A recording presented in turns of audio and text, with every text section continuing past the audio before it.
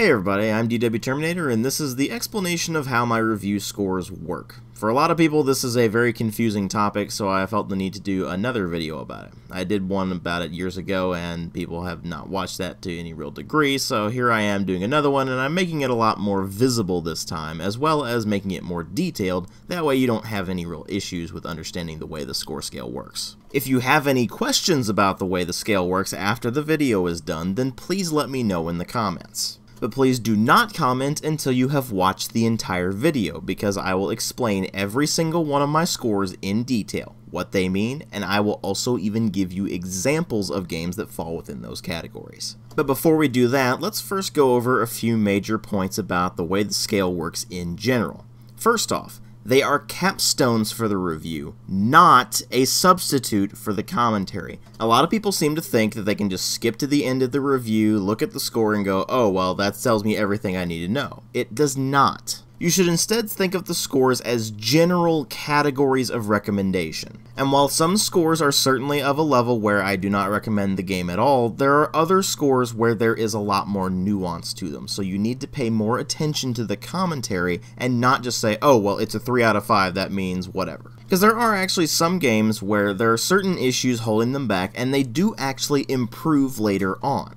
Other times, most of the commentary might fall into one particular score level. Let's just say I'm mostly praising a game and you would think, oh, well, it might be a 4 out of 5 or something like that. But then there's one particular problem that really drags it down. In an instance like that, I may give it a lower score than the majority of the commentary because that flaw is significant enough to do that. And situations like that are why you should always pay attention to the commentary rather than just the score. They go hand in hand with one another. Do not try to separate the score from the commentary. It just doesn't go well.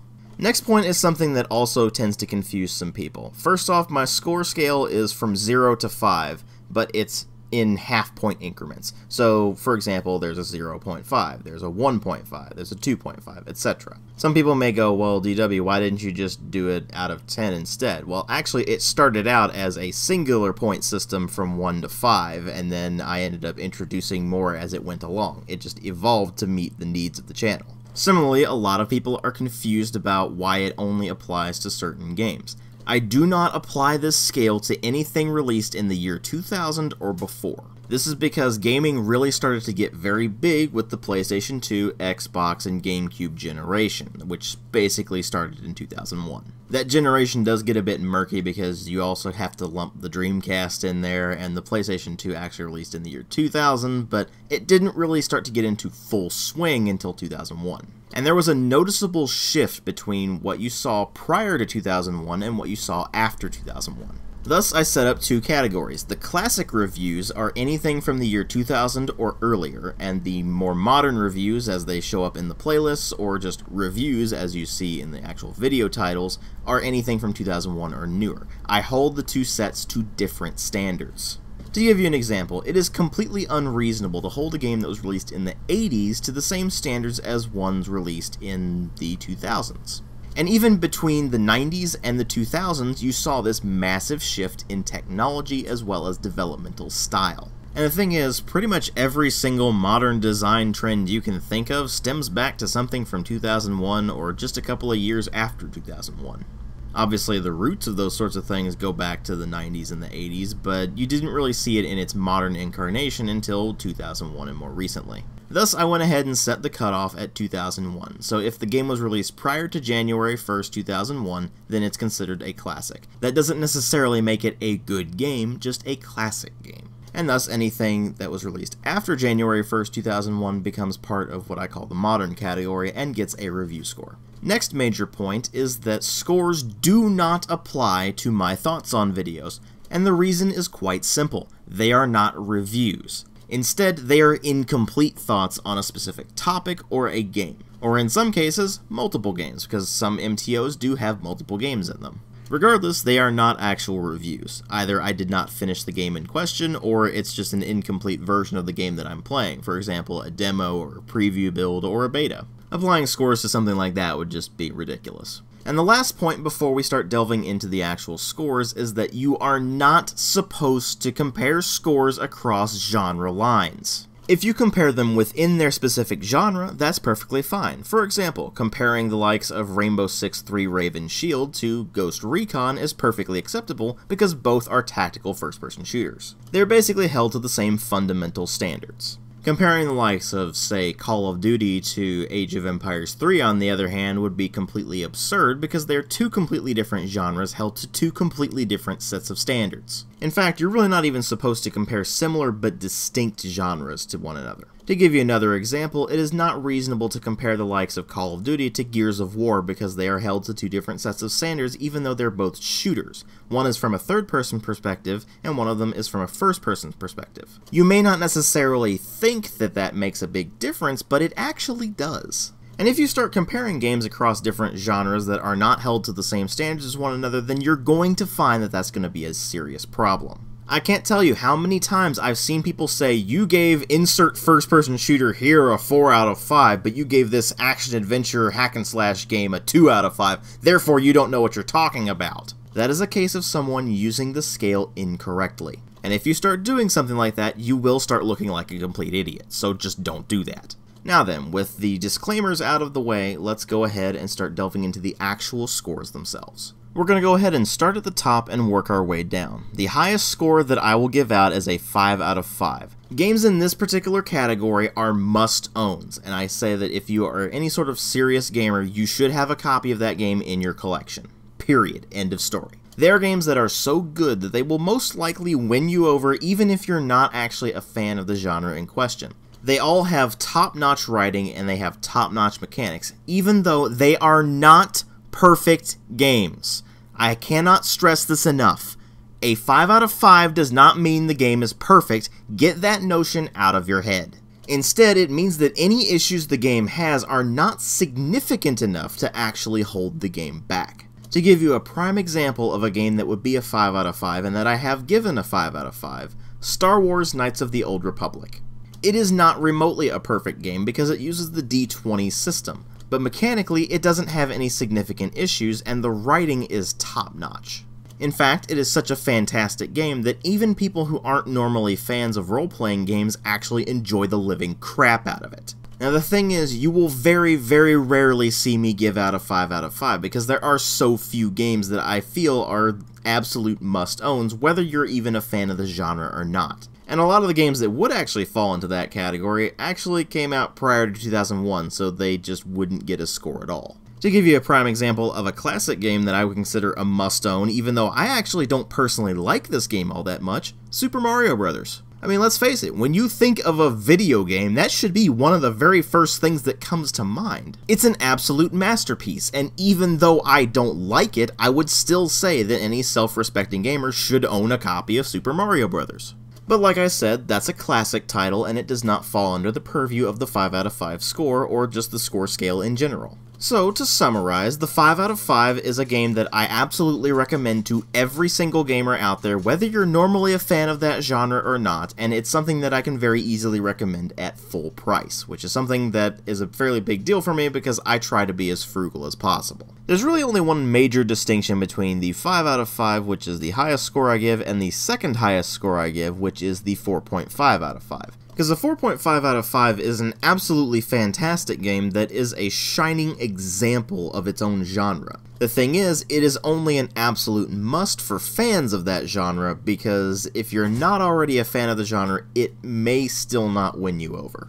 Now, if you're the kind of person that would be looking to get into that genre, then a 4.5 out of 5 game is a fantastic place to start, because it still might win you over. Much like the 5 out of 5 games, they are sublimely polished games with top-notch writing and mechanics. It's just that they have enough smaller problems that fans of the genre can very easily overlook or outright accept as just part of the genre, but a general audience might have some problems with. But regardless of whether you're already a fan of the genre or if you're looking to get into the genre, these are the only other games on this scale that I would actually recommend at full price. And to give you a couple of prime examples of games that would fall into this category, Psychonauts and Jedi Knight 2 Jedi Outcast, both of which are absolutely fantastic games within their own genres. But a major source of strength for Psychonauts is the sense of humor, which is going to fall flat for a lot of sticks in the mud out there. And of course, Jedi Knight 2 Jedi Outcast has the intro bits where the game is at its weakest, fast, and that might be a bit of a deal breaker for some people who aren't really all that big on first-person shooters. But if the sense of humor in Psychonauts is your kind of thing, or you're into first-person shooters, then I really can't recommend Psychonauts or Jedi Knight 2 Jedi Outcast highly enough. They are both absolutely brilliant games within their genres, and in fact, I wasn't even expecting I would like Psychonauts all that much when I played it, and it ended up being something that was absolutely brilliant, so go figure. Next on the scale is the 4 out of 5. These are excellent games that are gems within their own genre, but they do have some pretty significant flaws. And unlike in the case of the 4.5s, these are flaws that aren't really easy to ignore. They're something that's probably not going to tank the experience for you, but they're definitely enough to give you some pause and make you want to do your research before you actually buy the game. So this is things like mechanics that are generally very good, but one particular aspect is a real problem, or there's a bunch of technical problems like bugs and glitches, even though the game itself is great, things like that. And because of those things, these games still come with high recommendations, it's just that you should wait for a sale in order to pick them up. Really, I would say that the minimum discount you should be looking for a 4 out of 5 game is about 25%. So maybe not necessarily something that you would want to get at full price, but close to full price is perfectly reasonable. And to give you some prime examples of games like that, Deus Ex Human Revolution, The Elder Scrolls III Morrowind, and Return to Castle Wolfenstein. Return to Castle Wolfenstein is a fantastic first-person shooter, but the stealth mechanics are barely even functional, and there's one particular area of the game where you have to use those stealth mechanics, and it just ends up being a total chore at that point. Deus Ex Human Revolution, on the other hand, is a fantastic game. It's just that they force you into boss fights too much, and there are a few issues here and there with the plot. And then there's Morrowind, which is generally a pretty fantastic game, except that it has a massive amount of technical problems, and the combat system is kind of garbage. But if you can look past the flaws in those particular 3 games, then you will find that they are excellent games that are well worth playing, but I don't necessarily recommend them at full price. Now, of course, in the case of an older title like Morrowind or Return to Castle Wolfenstein, it's not going to be that expensive to begin with, so in those particular instances, you're not really going to get them at full price anyway, so it's not really something you need to worry about too much. But for something like Deus Ex Human Revolution, where it had come out more recently, then that would be something to keep in mind. Next up is the 3.5 out of 5. These are games that succeed within the context of their own genres, but they do have quite a few problems that prevent them from being anything higher on the scale. And unlike games in the 4 and especially 4.5 and 5 categories, these just will not win you over unless you're already a fan of the genre in question or the series in question. Generally speaking, these games are mechanically sound and they do have pretty solid writing, it's just nothing that's really going to impress you all that much. And there may be some pretty significant technical problems that do prevent enjoyment, things like bugs or glitches or of course performance issues. The thing is, all of these problems are not enough to completely prevent enjoyment of the game, it's just that they're enough barriers to entry that your average gamer will probably want to wait for a pretty significant discount in order to pick these games up. Things like 50% off or more, for example. And to give you a couple of prime examples of games that would fall into this category, Shadowrun Returns and Civilization 6. Both of these are very good games, it's just that you pretty much have to be a fan of the genres they're in to be able to enjoy them to begin with. Civilization 6's changes weren't really enough to make it really accessible to a wider audience, nor were they even something that are going to be a massive change from Civ 5, and Civ 5 is simply in a better state right now if you want to get into the genre. Similarly, Shadowrun Returns is a solid role-playing game, it's just that if you're not really a fan of role-playing games, particularly in the older style, and especially if you're not a fan of Shadowrun, you'll probably not be able to get the most out of it. If you're looking to get into the genre, then there are other games out there that are a lot more accessible than something like Shadowrun Returns, which is fairly stat-heavy and does require some knowledge of the Shadowrun system to really be able to enjoy it. So if you're not already familiar with Shadowrun or you don't have experience playing other role-playing games, then you might find it a bit confusing. But 4X fans will be able to enjoy Civilization 6, and role-playing game fans will definitely be able to enjoy Shadowrun Returns. It's just that they may want to wait for a good discount on them before they go ahead and pull the trigger on that. Next up, we have a score that seems to confuse an awful lot of people, the 3 out of 5. This means that the game is average. It does not mean the game is bad, it does not mean the game is good. It means it's somewhere in the middle. The term you would really use to describe games like this is competent. Generally speaking, games in this category are mechanically sound, it's just that they have a few significant issues, or it's just completely unremarkable mechanics, where there might be a specific gimmick that the game uses, but that particular gimmick loses its steam very quickly. Or in some cases, they don't even have a gimmick in there, it's just using the same old thing you've seen in many, many other examples of the genre without any real finesse to it. The writing in games like this is often pretty lackluster or very utilitarian and ends up being something that kind of falls on the back burner. It may have pretty unremarkable characters or weird motivations or occasional plot holes, or more often than not, just very simplistic storylines that don't really do much for you. And games of this category will definitely not win you over unless you're already a fan of the series in question or the genre. Because, like I said, they're very unremarkable games. This does not mean they're not worth playing at all, it's just that if you're going to pick one of these up, it better be at a very significant discount. The absolute minimum discount I recommend for a game in the 3 out of 5 category is 50% off. If you're paying more than that, then most likely you are paying way too much. Because these games are decent enough that you won't really feel like you're completely wasting your time with them, it's just that they're so unremarkable that you end up kind of forgetting about them after a while. So to give you a couple of prime examples of that, the Tomb Raider reboot from 2013 and the game Middle-earth's Shadow of Mordor. Shadow of Mordor falls into the gimmick problem, where it's basically Assassin's Creed with the Batman Arkham-style combat system, but it's done in a really lackluster manner, and the only really significant gameplay tweak that they did was introducing the Nemesis system, which is a really cool idea that ends up just kind of falling flat on its face after a while. In the case of Tomb Raider 2013, the writing is not very good, and of course there's the problem of the gameplay being fairly bog-standard stuff for a 3D action-adventure game at this point. Which means that none of the mechanics are really refined enough to make the game actually worth playing at full price, because it leaves a lot to be desired. Which is of course also the case with Shadow of Mordor and really any other game in this category. Now we're starting to get into the scores that are below average, which means that we're getting into the games that I don't recommend, or I recommend with only very strict stipulations. Case in point, the 2.5 out of 5, which means that the game is underwhelming or mediocre. These are games that are certainly playable, and you may be able to get some enjoyment out of them, but it's not going to be very much, and they're going to be very, very forgettable titles in the long run. More often than not, they have rather weak writing where characters just don't have very good motivations, or they're just not very well written characters in general, or there may be some pretty noticeable plot holes. In addition, the mechanics are most likely somewhat weak. The game might have some very awkward controls that prevent otherwise very average gameplay mechanics from functioning as well as you might hope, or the mechanics themselves are simple facsimiles of what even an average game might be, meaning that they might be more sluggish or slightly less responsive, or they may even be simplified compared to what the average game, or especially a good game, would be. Which ultimately makes games like this only really appealing to people who are already fans of the genre or series in question, especially the series in question.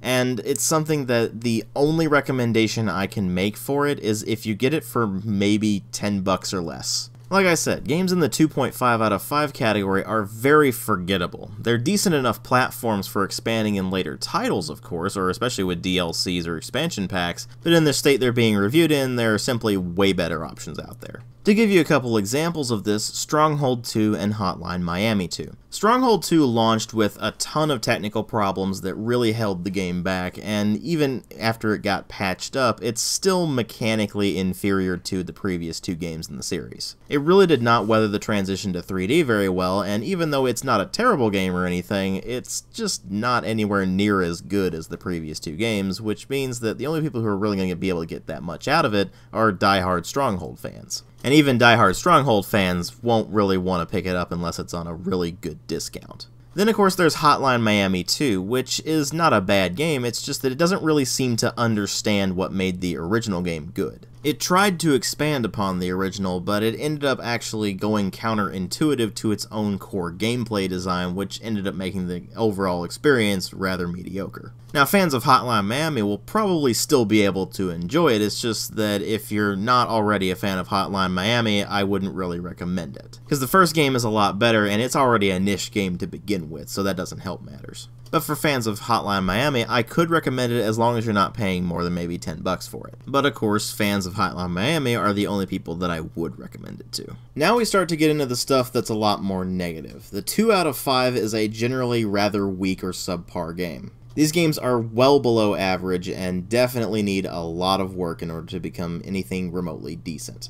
That said, a game in this category is not a completely lost cause. They could be improved with DLC or especially patches or even expansion packs. But in their current states, they are often very mechanically unsound to the point where the game actually just becomes mind-numbingly boring, or they have writing that is weak with a lot of poor character motivations and characterizations, or very apparent plot holes, or even other issues where there might be some issues with flow or something jumping ahead too far or jumping back too far. Games in this category more often than not also have a lot of technical problems, whether that be bugs and glitches or serious performance problems. To give you a couple of prime examples of games that get 2 out of 5s, Quantum Break and Risen 2 Dark Waters. Quantum Break has some pretty significant performance problems on top of the fairly weak mechanics as well as the noticeably weak writing. And it's to the point where it takes what was a really cool premise and just turns it into something that ends up being really boring. Risen 2, on the other hand, takes what was a pretty solid foundation in Risen 1 and just screws it up. The writing and the mechanics in it are just too weak for it to be recommended in its current state. The problem is that even with DLCs, it didn't really improve. And the thing about a 2 out of 5 is that I don't recommend games within this category. They're just not worth getting in their current state.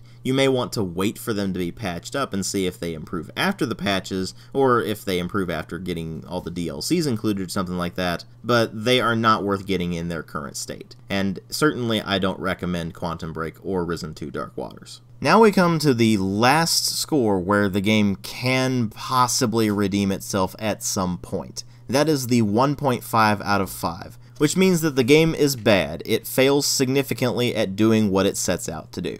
These games are mechanically unsound to the point where there are actually rather few or no redeeming qualities about the gameplay, and it actually becomes outright irritating to play it. The writing generally goes beyond simply being weak and ends up becoming outright bad, where characters have very poor motivations, there's far too much simplicity, or it tries to be way too complex and just fails miserably at it, and most likely there are a lot of plot holes. Games in this category also tend to be absolutely plagued with bugs or glitches and performance issues, which are things that can be improved with patches, of course. But while the 2 out of 5 still shows some degree of hope, at a 1.5 stage, improvement is very unlikely. It is still possible, but very unlikely. And if a game manages to fall into the 1.5 out of 5 category, then it's just not worth getting at all, even if you can get it at a strong discount. To give you a couple of examples of this, Assassin's Creed 3 and Call of Duty Ghosts.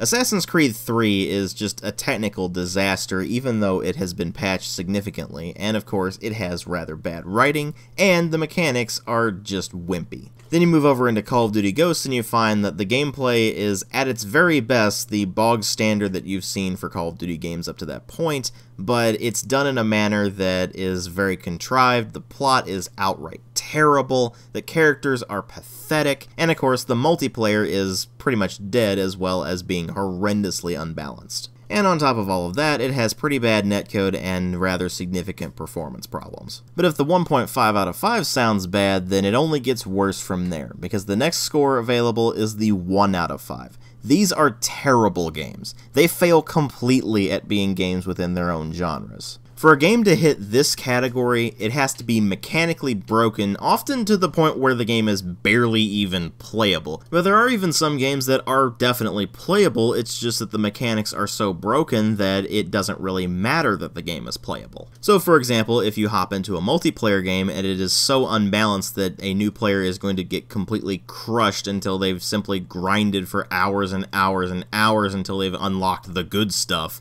then it's quite simply a pretty mechanically broken game. Likewise, if the game has hit this particular category, then it's almost certain that the writing is so incredibly terrible that it's practically insulting to your intelligence. It's the kind of thing that will give you a headache if you try to make any sort of sense out of it. And of course there's also the issue of the game being to a barely playable point due to bugs, glitches, or performance problems. Now, a game doesn't necessarily have to be barely playable due to bugs, glitches, and performance problems to land in this category, but it is very likely that it will be. And if the game is put into this category because it is barely playable due to bugs, glitches, and performance problems, then it's still so bad that the best it could really hope to achieve while being patched patched up, is a 1.5. This is the level where a game becomes truly irredeemable because there's just so much wrong with it that they couldn't possibly fix all of it without making a completely brand new game. So to give you a couple of prime examples of this, Two Worlds and Fallout 4. About the only amusing thing about Two Worlds is that they use this really terrible old-timey speech. Everything else about it is a completely miserable experience. The writing is a complete disaster, and the gameplay itself is mind-numbingly boring on top of being pretty mechanically broken.